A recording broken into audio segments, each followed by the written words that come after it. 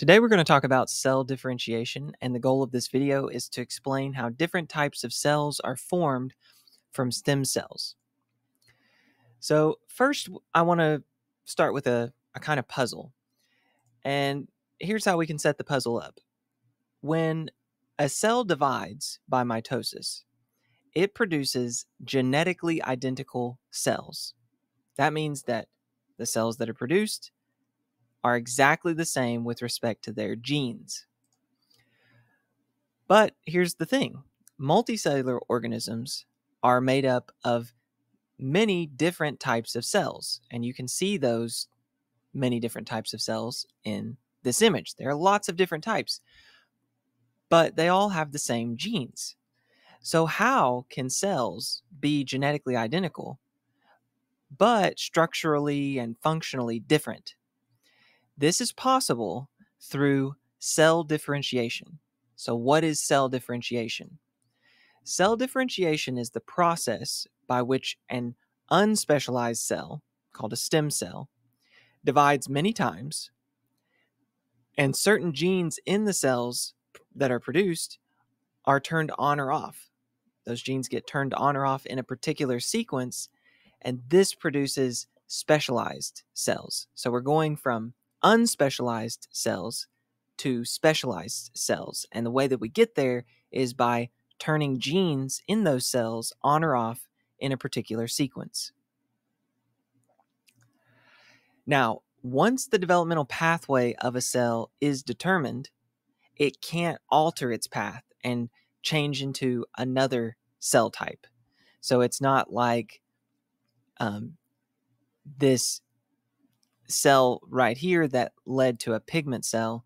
It's not like that cell can suddenly take a totally different path and go to a bone cell or a white blood cell. Okay, this leads to a discussion about cell potency. What is cell potency? Cell potency is the ability of a cell to differentiate into specialized cells. Different types of stem cells have different levels of potency. There are actually 4 levels of potency. A cell can be totipotent, pluripotent, multipotent, or unipotent. Those are the 4 levels. I'm going to say something about each now. A stem cell that can differentiate into all types of cells within a body is called a totipotent cell. Why is it totipotent? Where does that come from? It just means total potential.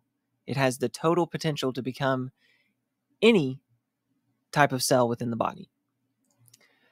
An example of a totipotent stem cell would be the zygote. The zygote, and actually the first 4 divisions, all those cells are considered totipotent.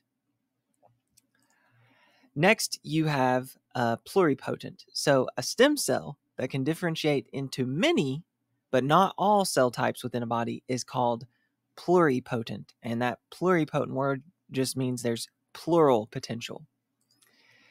An example of a pluripotent cell would be an embryonic stem cell. Okay, then you have a multipotent level, and this is going to be a stem cell that can differentiate into many closely related cell types.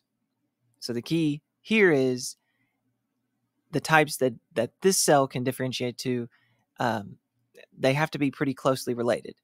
That's when you have a multipotent stem cell. And an example of a multipotent stem cell would be bone marrow stem cells. Last, we've got unipotent. So a cell that can differentiate into only one type of mature cell is called a unipotent cell. So in this image, you can kind of see how these are divided up. As soon as the sperm and the egg unite, now you're going to get a zygote. So it would be totipotent, and after that single cell divides even up to 4 times, it will be totipotent. And so you can have this kind of outer layer here that is made up of totipotent cells, but then you have this inner mass of cells here, and those are going to be pluripotent. And so they can become many different types of cells, but not all. And then the picture, unfortunately, I couldn't find a picture that completely captures all the. These pluripotent cells can give rise to multipotent cells. And so an example would be cells that differentiate into the different types of cells that you find in the digestive tissues. And then those cells, those multipotent cells, can give rise to unipotent cells. And by the time you get to unipotent cells, now we're very specialized. The function and the structure of the cell is very specific. One more example would just be skin cells. This would be an example of unipotent cells. Now, let's finish up by saying something about how stem cells can be useful in medicine. Stem cells can be used to replace damaged cells or even diseased cells. And examples of the kind of application I'm talking about here, stem cells might be useful in treating Parkinson's disease. So in the case of Parkinson's disease, there are going to be nerve cells that are being negatively affected, and stem cells can be used to differentiate into nerve cells that can replace those damaged ones.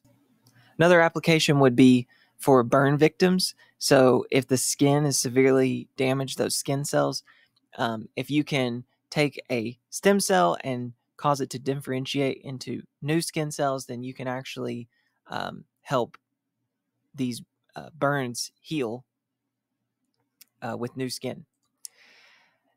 Now, one final note, the use of embryonic stem cells is controversial because it requires the destruction of the embryo. And destroying an embryo, that would be considered a case of abortion. So that's part of what leads to some controversy around the use of stem cells for these kinds of purposes.